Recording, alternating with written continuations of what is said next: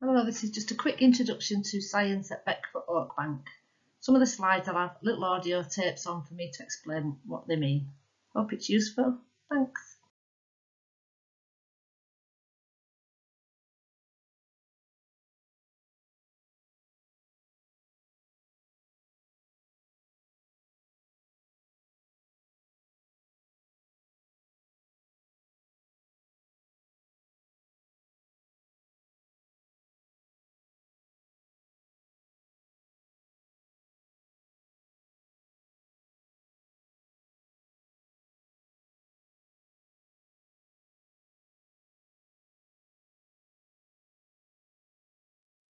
So this year is the first year that we've run a 3-year Key Stage 3 rather than 2.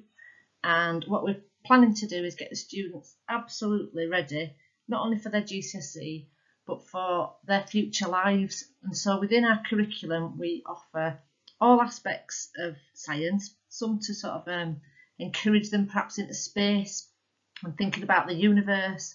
We do chemistry with them and practicals, and all of the time we're focusing on careers.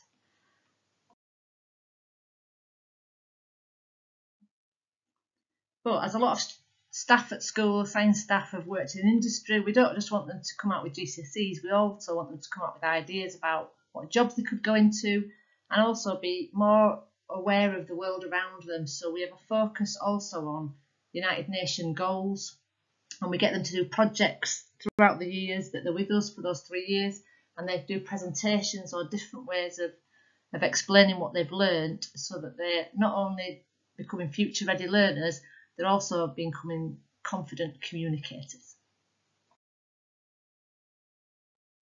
So this slide then links into the last one, and this sort of takes you through what they'll do in Year 7, Year 8 and Year 9, and how that then links to the topics that we have to cover in Year 10 and 11.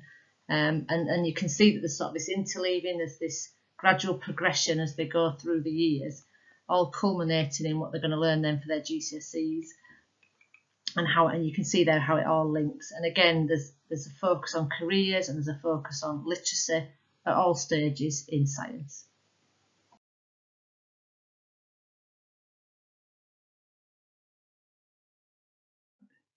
So we do an AQA course. It's just a 2-year course, so it's just a combined science trilogy exam, which means they come out at the end with 2 GCSE grades.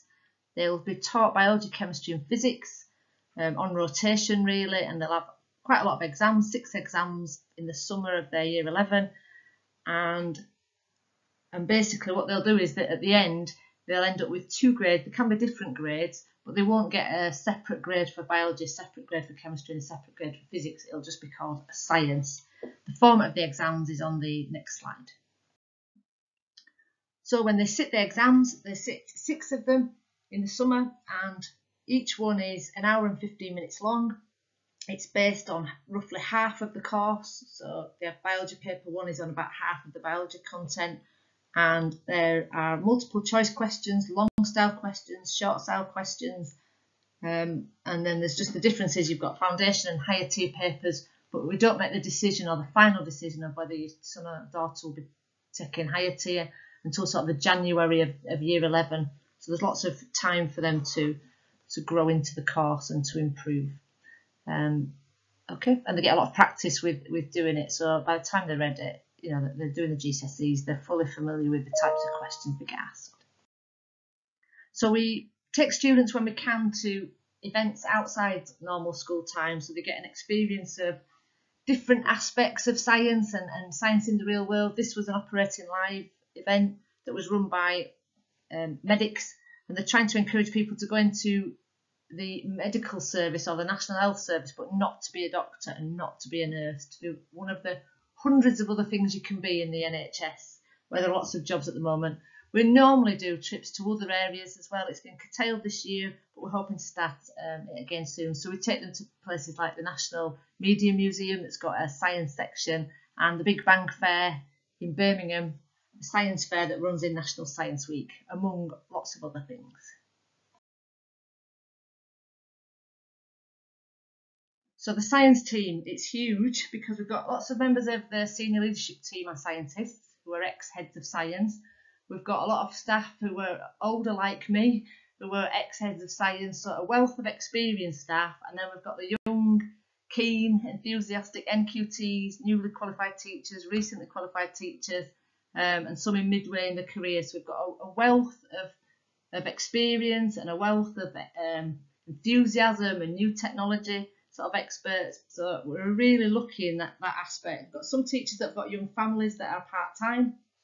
Quite a few of us, me included, have worked in industry, and so we're very keen to make that quite a large part of our teaching, and our focus is to get students to be thinking about their jobs and what they're going to do post 16, so post the end of year 11.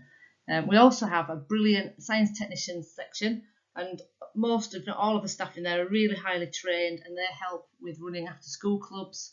So it's a department that's got lots to offer, and lots to offer in terms of help for students when they're going through their GCSE science.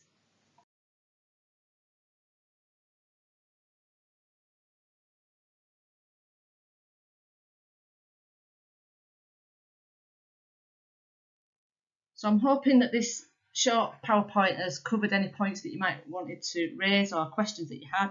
If there is anything else that you want to know, or I haven't covered it in quite enough detail, then it is not a problem at all to just get in touch in any way.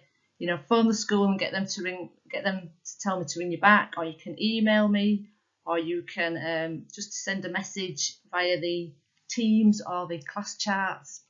Anything at all would be fine, and I'll get back to you as soon as I can. Hope it's been useful. Thank you. Bye.